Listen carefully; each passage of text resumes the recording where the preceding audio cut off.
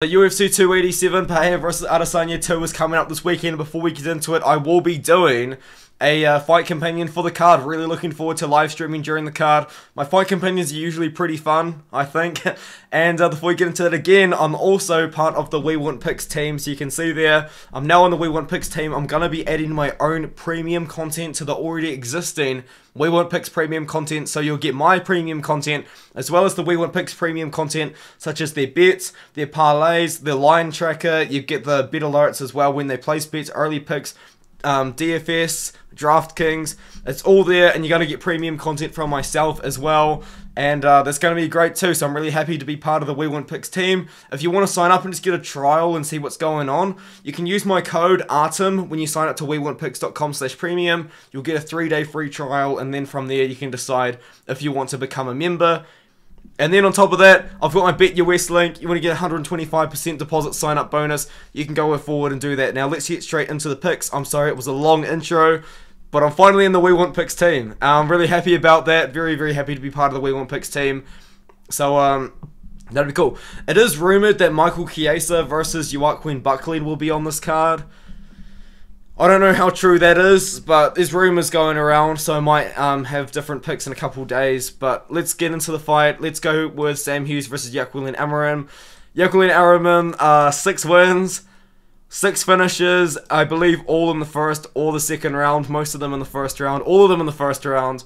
Very good grappler, very good striker as well, but mostly she gets it done in the BJJ. She's a world-class grappler. She gets you down and subs you almost immediately. Sam Hughes is kind of one of those girls that the UFC uses to test you, and if you're good, you're going to get past Sam Hughes, but if you're not, Sam Hughes is going to beat you. So she got lost to Rodriguez, but she beat Reed, she beat Estela Nunes, and Pereira managed to get past her as well, and so did Loma Lookboonmee. So Sam Hughes is kind of one of those girls that if you beat her, you're going to go on to do good things, but if you lose, then, you know, you're not really going to be ready for the top 15 of the UFC, you know what I mean? So I've got Amarim by sub as well. I don't know if she'll get it done in the first because Hughes is tough, but I definitely think she's going to get a submission probably within the first 2 rounds, and it's going to be a fun fight to start the night. The next one is Steve Garcia versus Shaylan Nuerdanbieke.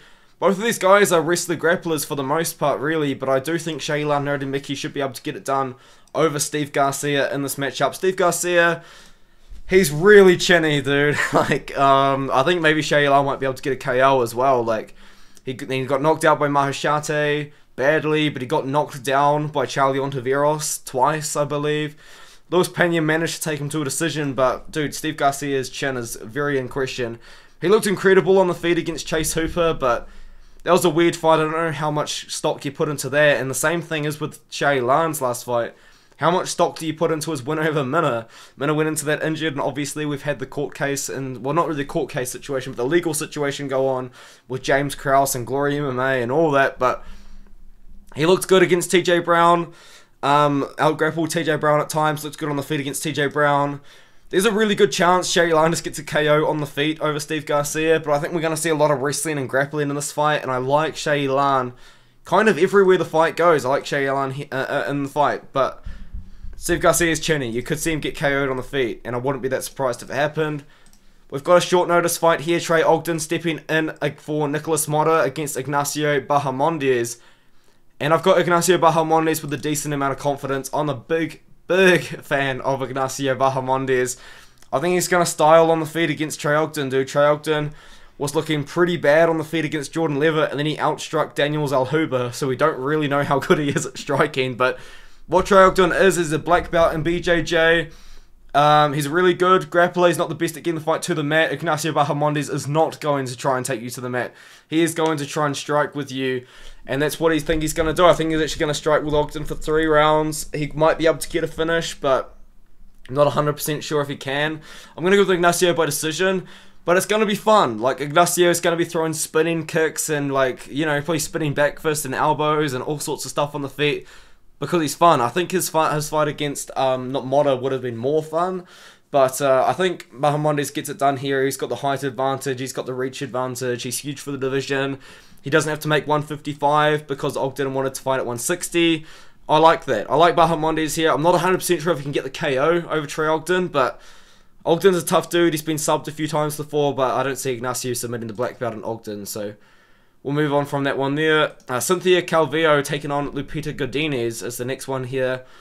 And I'm going with Lupita Godinez, but I will not trust Lupita Godinez at -270 at all. Lupita Godinez, she could have beaten Angela Hill, but she just didn't. Like, she just chose not to, pretty much, because she was taking Angela Hill down, or she took Angela Hill down, and then Angela Hill kind of just got up, and then she just decided that she wasn't going to take Angela Hill down anymore. So she just chose to lose to Angela Hill on the feet, so you can't trust that at all.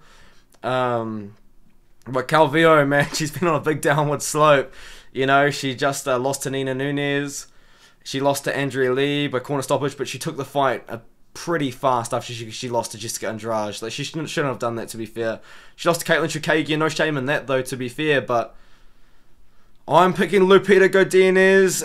Calvillo's a really good grappler. She's not so good on the feet. Godinez is okay on the feet. She's a pretty good grappler herself, but -270, I don't think I'll ever trust Lupita Godinez again. I didn't have money on her against Angela Hill, but just after that fight, I just don't know what Lupita Godinez is up to. We move on. Gerald Meerschaert taking on Joseph Pyfer. I've got Joseph Pyfer by KO here, but Gerald Meerschaert is gonna be a live underdog because he's just that guy. You know what I mean? But I think Pyfer gets the KO. I'm really impressed by Pyfer. I picked against him, against Ozzy Diaz. I thought Ozzy Diaz was going to beat Pyfer, and Pyfer just KO'd him brutally in the second round. And then I picked him to beat Ahmedovsky, obviously. He got a ton, but Pyfer's looking good, man. Like, outside of the UFC, he just out-grappled Eric Anders pretty easily. Showed really good grappling there. He's going to want to keep this fight to the feet. I don't think he's going to have any interest in taking GM3 down at all, but if GM3 gets it to the ground, it could be very interesting, because we just saw Pyfer, as I said, grapple with Eric Anders. We know Pyfer's got power on the feet. We know he can land bombs. Gerald Meerschaert, I think it's kind of time we stopped saying that GM3's got no chin. You know what I mean? He kind of just took a massive shot against Khamzat Chimaev. And, you know, everyone said he's got no chin. Like, he's beating good guys. He just beat Vatos Verbinski. But Makhman Muradov was a surprise to everyone. And also Bruno Silva was a surprise to everyone. GM3 just beats the prospects. You know what I mean? I've got Pyfer by KO in this matchup. I think he gets it done. The next one is not Chase Sherman versus Chris Barnett. Chase Sherman has, Chris Barnett has pulled out, so it is actually Chase Sherman taking on a man that just fought very recently in Carl Williams, which I didn't prepare. I should have prepared a little bit earlier, but Carl Williams is a wrestler. He's been in the UFC. He just won against Lukas Brzezinski recently. Looked pretty good there. He beat Jimmy Lawson on short notice. Looked pretty good there. He's a wrestler. He's a massive favorite. I think best fight odds posted -550 for Carl Williams. I don't know how I feel about those odds, but I think Carl Williams definitely gets it done. I've got Carl Williams, and I do have Carl Williams probably by ground and pound TKO. He's got very good wrestling. He's pretty brutal when he's on top. Chase Sherman's a boxer, and that's kind of all he is. You know what I mean? He's not really much more than just a boxer. So I've got Carl Williams by like ground and pound TKO. Maybe a submission, even though he's never got a submission in his career, but that's how I got Carl Williams to beat Chase Sherman. And we move up the card. Michelle Waterson-Gomez taking on Luana Pinheiro. I'm picking Luana Pinheiro. I don't feel that good about it, though. Like, her last win was over Sam Hughes, and then before that she beat Randa Marcos, but she won by disqualification, and, you know, like, it wasn't that good of a look, because she just kind of took the easy way out. She was on top of Randa Marcos. Randa Marcos threw an up kick at her when she was on the ground to her face. And then Luana Pinheiro, I think, asked her corner or asked the ref, will I win by disqualification? And she just kind of accepted the DQ loss. It was a weird situation. It was odd. Obviously, got no issue with her doing that. Like, I think if anyone was in a situation, they would just take the DQ win, not going to lie. But it was just a weird situation, how it happened. Michelle Waterson-Gomez is a good striker, but she's been looking on her wrestling and grappling recently, which is interesting. Pinheiro is pretty savage. She's got quite a few finishes in her career. She won on Dana White's Contender Series and looks pretty good. I mean, she won in 2.5 minutes pretty much. A lot of first round finishes. I don't know if she's going to be able to finish Michelle Waterson-Gomez, but I've got her to win. I think she wins the fight, but it'd be interesting because Michelle Waterson, she's a veteran, you know what I mean? She's fought a lot in her career, so it'd be interesting to see what she can do against Pinheiro. And a line that is flipped. Chris Curtis was the favourite for a long time, and now Kelvin Gastelum is the favourite. And I'm really considering maybe putting some money on Chris Curtis as the dog, you know what I mean? Because I'm picking Chris Curtis in this matchup. It's not that I don't think Kelvin Gastelum has the skills to win. It's just that I just don't trust Kelvin Gastelum at all. Like, I don't know what's up with old mate Kelvin Gastelum, you know? I've got Chris Curtis here. I think that Kelvin Gastelum has the tools to beat Chris Curtis. Absolutely, but he's pulled out of so many fights recently, and you know, can we trust him to show up in shape? Like, I know he took these fights on short notice, so it's not that big of a knock, but he didn't really look in shape or look committed to the game in his last 2 fights, and that was in 2021, and he hasn't fought since then. And like, does Kelvin Gastelum want to care? Does he care anymore? You know what I mean? I don't know if he does. And Chris Curtis, I know he does. He just got into the UFC. He's 35 years old. This is his 40th pro fight of his entire career. He's finally just starting to make the big money because he's ranked now. I'm sure he'll be on a pretty decent contract, especially being good friends with Strickland and all that. So it's Chris Curtis's time to shine, you know. Chris Curtis is a good boxer. He's a good wrestler. He did lose to Jack Hermanson, but it's just because Jack Hermanson just didn't want to play Chris Curtis's game. And then, to be fair, he was getting outlanded by Joaquin Buckley, but then he landed a big shot and KO'd him. So, just kind of one of those situations. But I do have Curtis to win.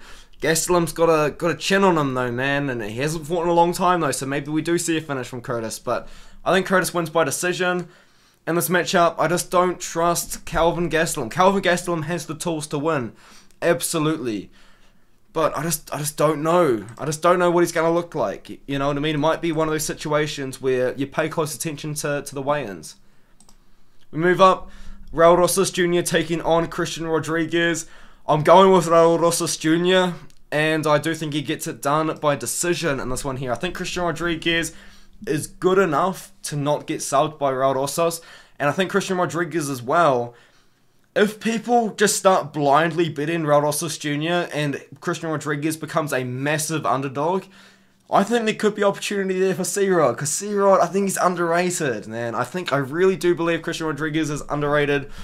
He just beat Junior Cortez, who's gone on a win streak since then. He just beat Ryan McIntosh, who actually just fought him on short notice. He was actually meant to fight a much better opponent. And then he fought on short notice Jonathan Pierce, upper weight class, and JSP is massive for 145. He's like 5'11" or 6 foot or something, and a very good wrestler and grappler. And C-Rod held his own in the wrestling and grappling in that fight, albeit then a much smaller guy on short notice.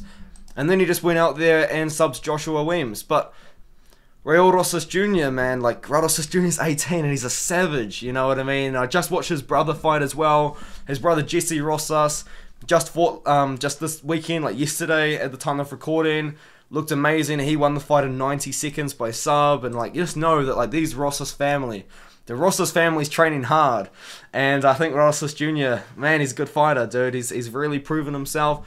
He subbed Jay Perrin early by rear naked choke. You know, Mario Batista took Jay Perrin to the distance, you know what I mean? And he beat Mando Gutierrez, but Mando Gutierrez was kind of one of those fights which Raul Rosas Jr. was kind of meant to win. And I said this in my Dana White's Contender Series breakdown as well. I said this is kind of like a hand-picked opponent for Raul Rosas Jr. because Mando Gutierrez is a grappler. He doesn't have KO power. And Raul Rosas Jr. is the better grappler. So he was meant to win that fight, and he did. He looked amazing, incredible in that fight. Looked amazing against Jay Perrin. Massive step up in competition for Raul Rosas Jr., but I do think he passes the test, and I think he passes the test by decision. I don't know if he's going to sub C-Rod. He's going to be going for so many submissions, but I don't think he gets them. I think C-Rod's a really good grappler himself. I don't think this is a situation where Raul Rosas Jr. is just going to run over him, because Christian Rodriguez is a good fighter himself, but I think Raul Rosas Jr. is going to win. I'm not feeling the submission side. I'm thinking more decision here. You know what I mean? Just because C-Rod's good. You know, C-Rod isn't going to get subbed by anything. So I'm going with Raul Rosas Jr. by decision. The next fight is Kevin Holland taking on Santiago Ponzinibbio. I've got Kevin Holland. I don't share the same amount of confidence as a lot of people do, though. I'm seeing Kevin Holland being thrown up in a lot of parlays. I'm seeing a lot of money going on Kevin Holland, and I think he's going to win. I'm picking Kevin Holland to win, but I wouldn't rely on Kevin Holland a lot in this fight. I know Kevin Holland just fought Stephen Thompson, but you got to consider he took a lot of damage in that fight. And didn't he retire between the 4th and the 5th round because he broke his hand or something? Am I correct in saying that? That was 3 months ago. You know, like I don't know how long it takes for our hands to heal, but I would assume it would be like at least like 4 weeks, maybe. I mean, I've never broken my hand before, I wouldn't know, but that's why they retired, didn't he? Because he broke his hand. And then before that, he did lose to Khamzat Chimaev, but that happens, you know. But Santiago Ponzinibbio, he's an older guy, he's 36. I thought he was losing to Morono. I actually thought Morono was potentially on his way to winning that fight. And then he KO'd him pretty badly. And then he fought Mikhail Pereira, arguably won that fight, and potentially even arguably won the fight against Jeff Neal. But this is going to be a striking fight. Neither of these guys are going to go for takedowns. I think Kevin Holland's going to kickbox it with him, use his kung fu style, put on a good fight for the fans, and I'm not that confident he gets the KO over Ponzi though. Like, Jeff Neal didn't KO Ponzinibbio. I think Kevin Holland and him go to a hard-fought decision, or Kevin Holland maybe gets a finish in the 2nd or the 3rd round. I just don't think Kevin Holland's going to run out there and just KO Ponzi just like that, you know what I mean? So, I've got Kevin Holland. It's a pretty big step up in competition from the guys that he last beat, like Tim Means and Alex Oliveira, who's not even in the UFC anymore, but hey, I got Holland. I'm not that confident. I'm not as confident as everyone else, though. Another fight that I'm not as confident as everyone else, but I've still got the same pick, is Rob Font versus Adrian Yanez. I do have Adrian Yanez to win. I have been seriously considering the Rob Font pick, and this is why. Dude, so Rob Font was beating Marlon Vera on the feet until he wasn't. And Marlon Vera was just catching him at the end of the round, last 2 minutes of the round. He was catching him. He was dropping him at times. He was beating him up a little bit. So Marlon Vera was losing to Rob Font for most of the rounds. And I think Rob Font actually outlanded Marlon Vera in every single round. He lost to Jose Aldo, but that happens. Jose Aldo is fantastic. He beat Cody Garbrandt on the feet in a boxing fight. Not the best win to win by decision, but it's still a very good win. KO'd Marlon Moraes, beat Ricky Simone, and that's a very well-aging win. And Ricky Simone's on like a 4 or 5 fight win streak since then. Adrian Yanez fights Randy Costa, struggles a little bit in the 1st round. Randy Costa had a lot of success in the 1st round. Davy Grant arguably loses to Davy Grant. Tony Kelly dominates him, but that's Tony Kelly. He's not even in the UFC anymore. I'm pretty sure Tony Kelly's actually been cut. So, huge step up in competition for Yanez. This is going to be a boxing fight in the MMA gloves of the MMA cage. Probably with a few leg kicks and body kicks thrown in, but for the most part, we're going to see these boys box. And I'm picking Yanez because he's the younger guy. He's going to be faster. And also, Rob Font's just taken a lot of damage recently as well. We don't know how an almost 36-year-old Rob Font is going to come back from taking all that damage from Adrian Yanez. So, from Marlon Vera. But I've got Adrian Yanez. I'm going to do it as well. I'm going to pick Adrian Yanez by KO. I think he finds something in Rob Font. Maybe the 2nd or the 3rd round. I think he finds something. He's a younger guy. He's up and coming. He's looked incredible recently. Albeit not that great against Davy Grant. But he did beat Randy Costa by KO. He's not even in the UFC anymore again. I don't think Victor Rodriguez is in the UFC either. Gustavo Lopez isn't. There's a lot of red flags to picking Yanez. There really is, but I'm still picking him anyway by KO. But man, there's a lot of red flags there. I just think that Rob Font is older now. He's almost 36. He's taken a lot of damage recently. He took a lot of time off though. But Yanez is going to be faster, you know? Yanez is going to be faster. I think that's what it comes down to. And then another one. I don't share the same confidence as everyone else either. I'm picking Gilbert Burns to win this fight. I don't know if he gets the sub though, you know, because Jorge Masvidal is gonna be the better striker. He is, you know, like he's gonna be the better pure striker. If these guys had a kickboxing fight, Jorge Masvidal would win the kickboxing fight 10 times out of 10. But it's MMA and Gilbert Burns will be shooting for takedowns. And Gilbert Burns, for the first time in a long time, just got a submission. He just submitted Neil Magny.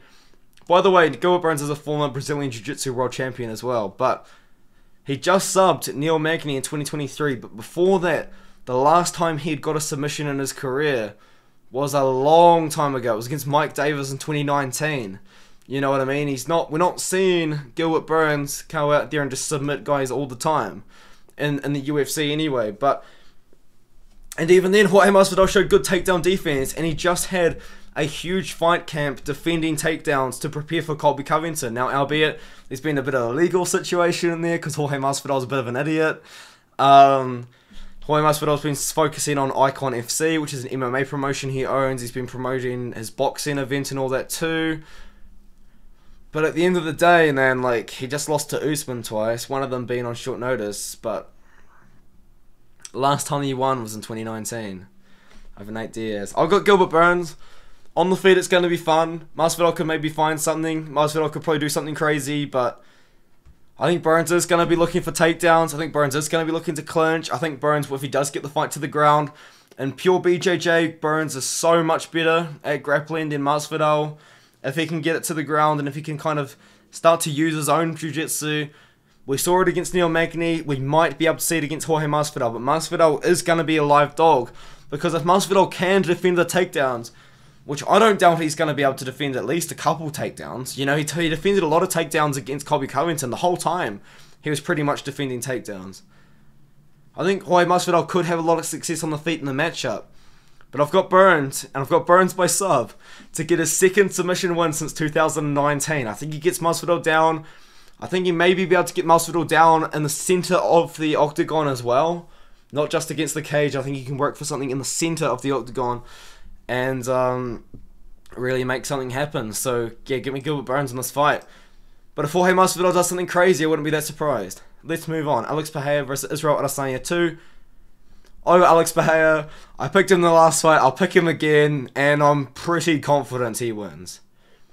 I'm pretty confident he wins. Dude, there's this narrative going on that Adesanya was up 3-1. He was up 4-0.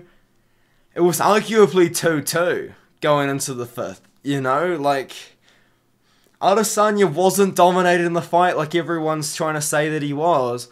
And on top of that, Adesanya wasn't the one that was shooting the takedowns. Because everyone's like, I think Adesanya is going to initiate his wrestling a lot more in this fight. I can see Adesanya going for more takedowns. Like, he had success in the grappling in the last fight.